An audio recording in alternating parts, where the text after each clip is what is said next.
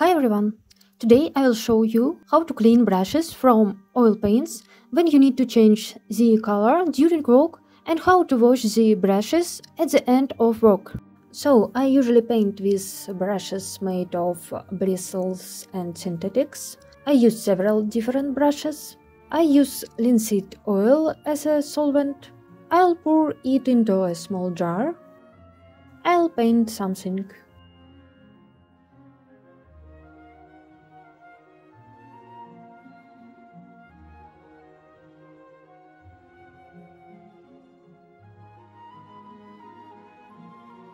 Now I want to change the color. First I wipe the brush on the palette. I take a regular paper napkin and remove the excess paint with a napkin. I put the napkin in a bag, which I will then throw away. You will need quite a lot of napkins. Now there are two options. First way, I can put this brush on a napkin and take a clean brush. I'll take the dirty brush when I need to paint in a similar color again, for example green. Or I can clean this brush and continue to paint with it.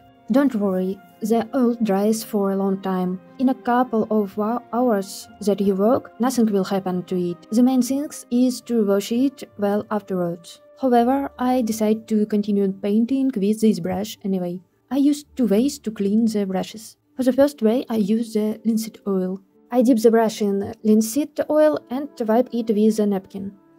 And so several times. I don't mix a brush in oil like you mix gouache or acrylic paints in a jar of water. Otherwise, all the linseed oil will become dirty and you will need to change it too often. I just dip a brush in there and that's it. Look, it's almost a clean brush. I want to make a light blue color. I think the brush is clean enough for this.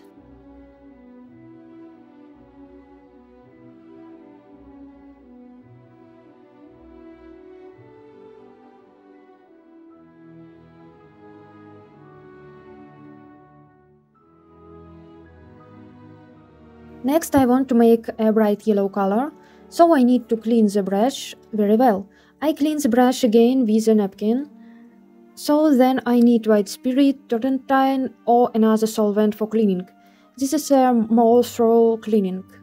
I pour the white spirit into a jar and close the jar with a lid necessarily, because it does not smell very well. I wash my brush in it. I wash it well. Our brush is clean. You can pour white spirit out of the jar and pour pure one into it. Then rinse the brush again. Close the lid so that white spirit doesn't smell. Now I can paint with light yellow color. If you need to change the color to the exact opposite, the brush must be washed very thoroughly.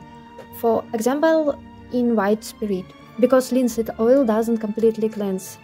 Linseed oil can be cleaned when you change the color to more or less similar, green to blue or a different shade of the same color. But if you first paint it in dark brown and then you need to paint in yellow or white or light red, then you need to wash the brush in white spirit or take a clean one. I clean the brush again with a napkin. So I will wash the brush at the end of the work. I wash it in the same dirty solvent, it is not a problem. The first washing is possible.